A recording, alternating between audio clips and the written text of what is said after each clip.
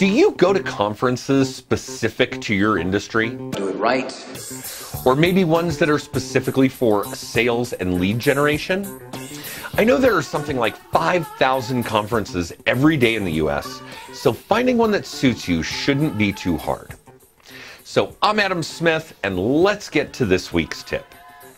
I have been to a ton of conferences.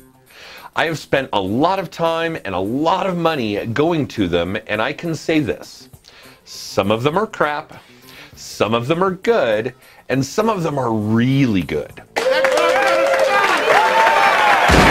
And over all these years, I have laid out a couple of rules about conferences and whether or not I will attend them. The first rule is the content. It has to be the bomb. I will check out the conference website, their social media assets, and even chase down the organizers to find out about that content. When it comes to conferences, content is king. I'm the king of the world! And the second rule is the attendees.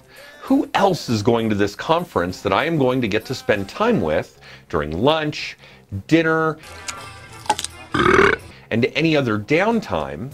And are they my most respected and revered colleagues, or the people I want to emulate in my business?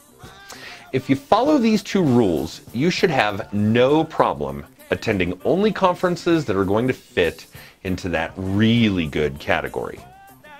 And of course, if you, your clients, or anyone you know is in need of a mortgage, text CORE to 63566.